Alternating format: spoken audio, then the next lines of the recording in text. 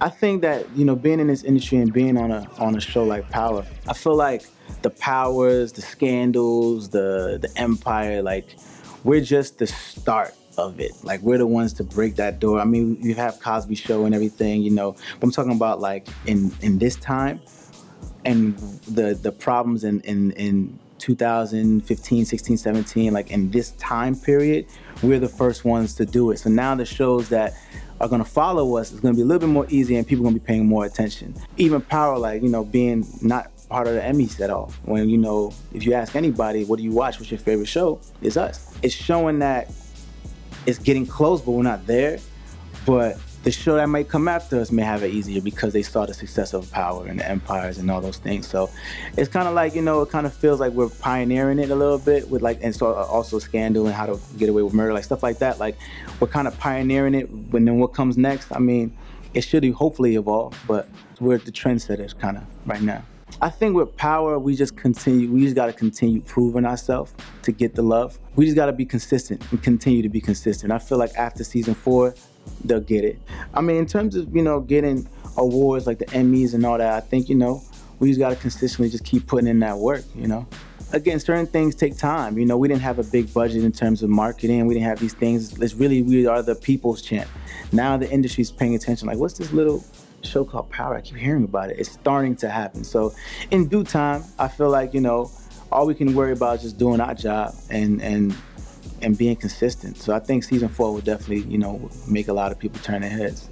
Netflix and even the Stars app and things like that, I think it just makes entertainment just instant, you know. I think it's dope, man. Like Power, the Luke Cages, and even the Black Panthers and the movies like that, like coming out, like again, is setting the bar. Even having my boy John Boyega in Star Wars, like being a black, you know, Jedi. Things like that is changing the game, and we're here to just basically break that door down, and we're doing it and we're being recognized for it. But in terms of like Stars app and stuff like that, that's ill, man. Like, you know, you're able to consume, you know, dope shit like instant, which is fly. I definitely see myself getting into directing and producing. I'm actually writing TV shows now, you know. I just directed my last music video just to see how that whole world is, and, you know, and just being comfortable behind the lens. And so I directed my, with Mo Shines, a director named Mo Shines. I directed my Moving On video, and I wanted to take the story, I created the story as well.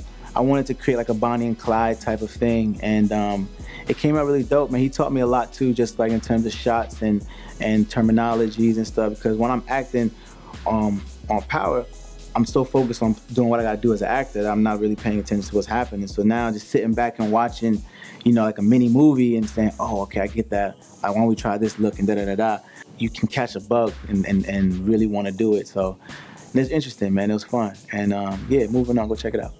And yeah, I think that's really, you know, where the money is too. And just being a part of something where you get residual checks. Shit, I want those too. I want more of them. So I think it's really cool to be a creative, to create something, an idea, and to see it come to life. So definitely want to get more into writing and directing and producing. The religious side, the spiritual side of the community, to get back violent, and not guns or fighting, but violent and forceful.